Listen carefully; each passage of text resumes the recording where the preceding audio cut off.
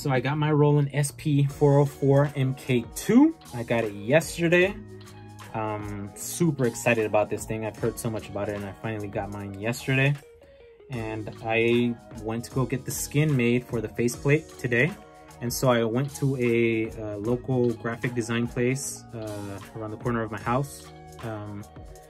They did the design and they did the printout for me. And they used the template from the Roland website. So this is what they gave me. I don't know how it is when you order it online, but this is what I got. And so as you can see, the cutout for the knobs is right there, and then for the screen, and then the little squares are where the pads come through. And it came out to 75 bucks. I know it's a lot, but when I looked online, it was 50 bucks from one of the websites, and then it was like $3, $8, and it went as high as like 30 something bucks to get it like sooner, like next day delivery, express shipping, I don't know. And so I figured, hey, might as well just get it done on the spot, right?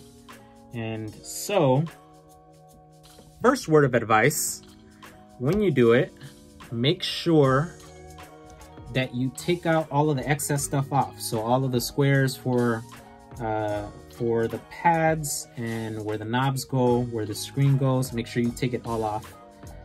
Silly and lazy me, I tried to do it with a couple of them on because I was too lazy to take the squares off, and a couple of them were still on. And then I tried to do it like this, straight down, okay? I think it would have worked, but like I said, I left a couple of the squares on, and so I couldn't see clearly, and it was a little confusing, right? I did it with the faceplate off, obviously. I wouldn't do it with the whole thing with the pad still on. That would be dumb.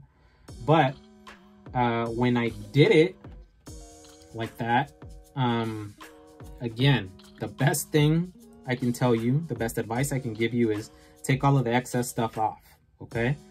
I left a couple of them on, it didn't work. The second time I did it, I tried to do it like it says on the Roland website, where you put the skin flat and then you lay this next to it, and then you start pushing down on the edge, and you push, push, push, push, push, and then you roll it and you press, and then you roll the other side and you press, right?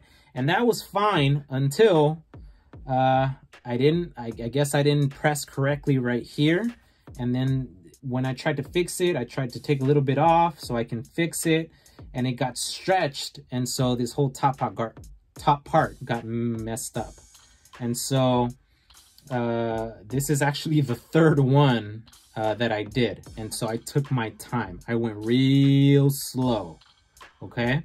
So I went really slow. I made sure that I pressed on all of the edges, okay, around the cutouts, that I pressed correctly so that there would be no air bubbles, okay? And there's still a couple of air bubbles. I don't know if you can see that, but yeah, you can see that. There's a couple of air bubbles right there, and it's mostly around the edge. So just make sure that you press down all the way and that you take your time when you do it. And again, the best advice I can give you is make sure that you take out all of the squares and all of the excess stuff that will not be going on the faceplate. That's the best advice I can give you, okay? So yeah, that's just my 2 cents. If you have any suggestions, any thoughts, then feel free to share in the comments. All right, so ready to make some beats. Catch you guys next time.